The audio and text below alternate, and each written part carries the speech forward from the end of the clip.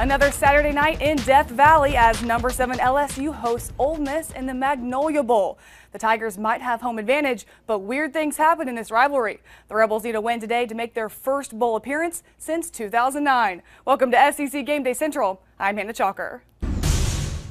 Let's get right to it. First quarter in Baton Rouge, and Ole Miss gives LSU a little housewarming gift. Scott.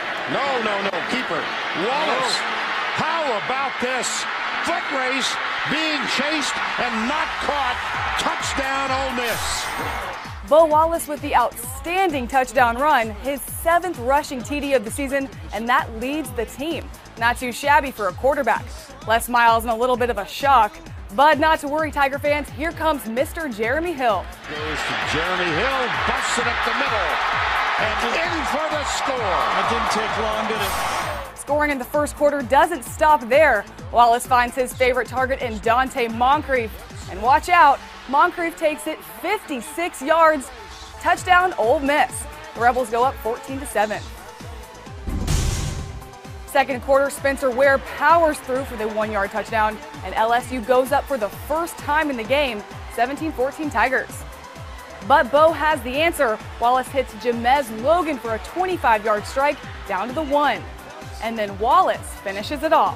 Up-tempo offense, and Wallace keeps it for the touchdown. How do you do? Ole Miss takes a 21-17 lead into the locker room. The Rebels rack up over 300 yards of offense in the first half. We're just getting started here in Baton Rouge. Third quarter, Zach Mettenberger looking for an open man. Wrong jersey. Cinquez Golson with the pick. He goes 21 yards and it's finally stopped at the LSU 38. The Rebels can thank Golson later. On the next drive, Randall Mackey goes 6 yards for another Rebel touchdown. Make it 28-20 Ole Miss. Fourth quarter pressure is on for LSU, but not a problem for Hill. He goes 1 yard for an LSU touchdown. It's 28-26, and the Mad Hatter goes for 2. Got it. We're tied. Nobody covered him. The 2-point conversion makes it a tied ball game in Death Valley. But the Rebel offense stays in high gear. It's Wallace to Moncrief again. This time it's 30 yards, and Ole Miss is back on top. We told you this rivalry calls for crazy moments. Watch Odell Beckham Jr. with the cannon blast. Now he's got more room. Now he's got blockers in front. Now he's almost untouchable. No flags, touchdown. This punt return brings back memories of Billy Cannon against Ole Miss.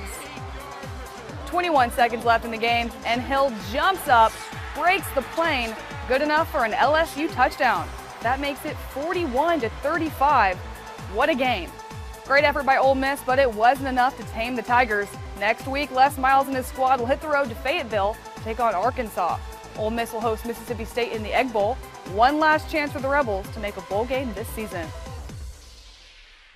Another weekend of big games and outstanding plays. SEC fans, tweet me your favorite plays from the weekend using the hashtag SEC Top 5, and your tweet could make our Top 5 show every Monday.